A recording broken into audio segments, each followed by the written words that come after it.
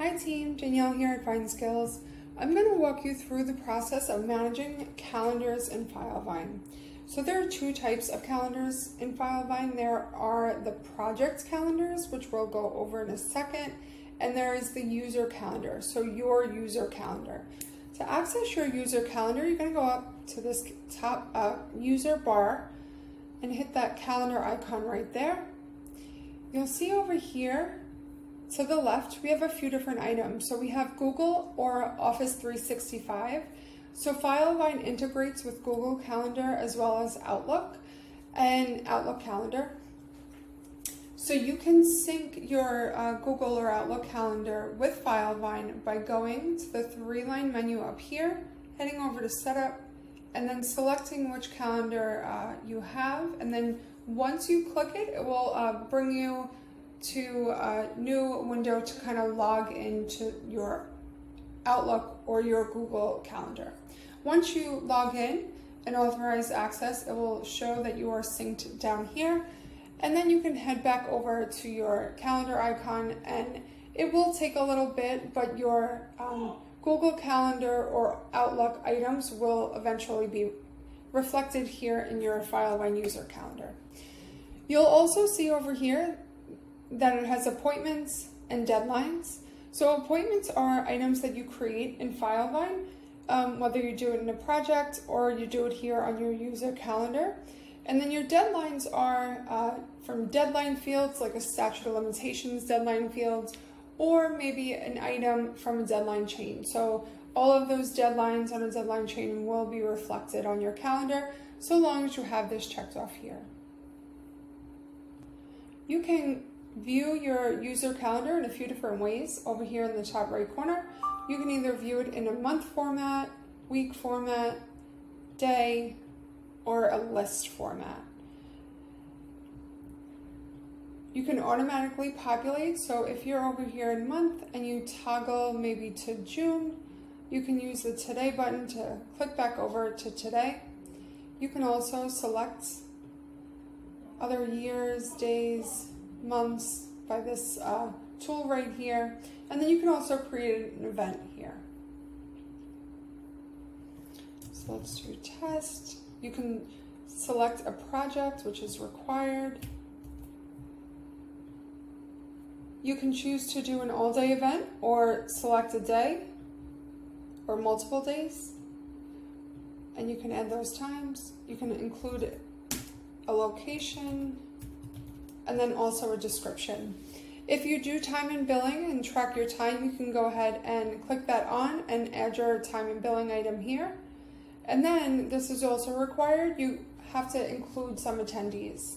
So you have to be included on the event, or someone has to be included on the event, so you can go ahead and use the @ symbol to find them in this list. And then you can go ahead and hit save. And that's how you create an event in Filevine. If you've synced your calendar, then any events you create in your Filevine calendar will be reflected in your Google or Outlook calendar. That said, we do recommend you have one source of truth.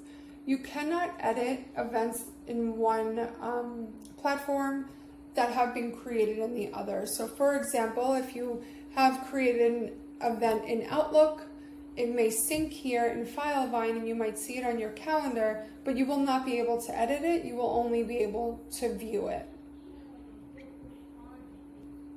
We also recommend you having one source of truth, and that source of truth being Google Calendar or Outlook, as there are many more options for calendar management in those applications versus Filevine. Filevine is more so you can see your calendar in Filevine while you're working on your projects, so it serves as a good reference point to be able to see all of that in one place. So the next thing we have are also, actually, while I'm at it, if you go back over to Setup, you can also share your calendar with other teammates. So when you sign on, I'm not going to do it here, but when you do link your calendar, it's also going to ask you if you want to share your calendar with anyone else, and you can do so right here. It will be listed here.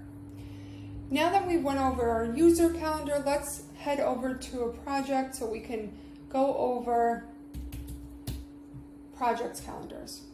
So every project, 9 times out of 10, is going to have a calendar section. This calendar section is going to be the calendar for this project specifically. So again, you have a few different items of viewing it. You can do it via lists, via month, week, or day. When we head over to the list, you'll see here it says go to first event.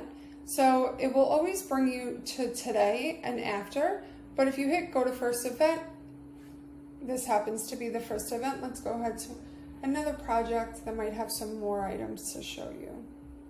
So you can see here there are plenty of events in this project.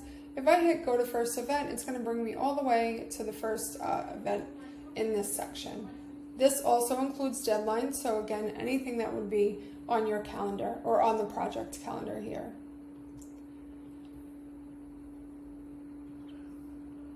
You can view your items here.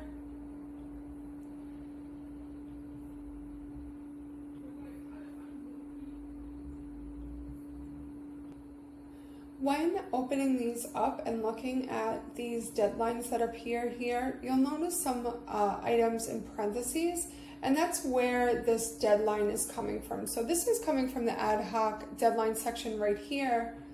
But if we went over to maybe this one, this is showing us that this deadline is particularly a part of the trial deadline chain.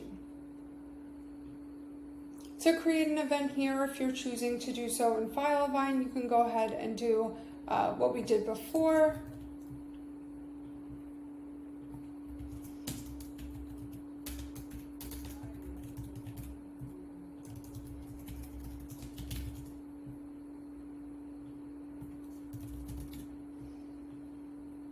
And we can go ahead and hit save.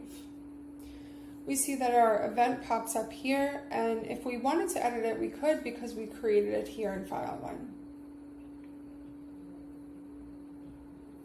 It's also important to note that if you are an attendee on a project, you will receive deadlines if you have them shown with the deadlines checkmark in your user calendar.